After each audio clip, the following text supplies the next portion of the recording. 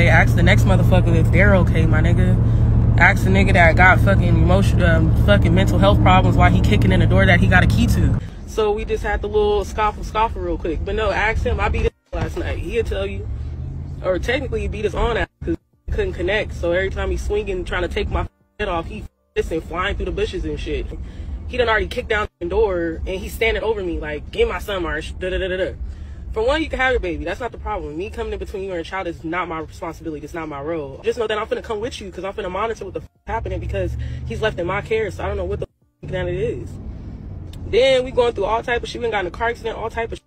Yeah, when he finally making the video with me, him, and Junior on the side of the rouse, that's because he crashed the car that we was in.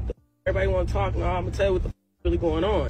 Okay, nigga.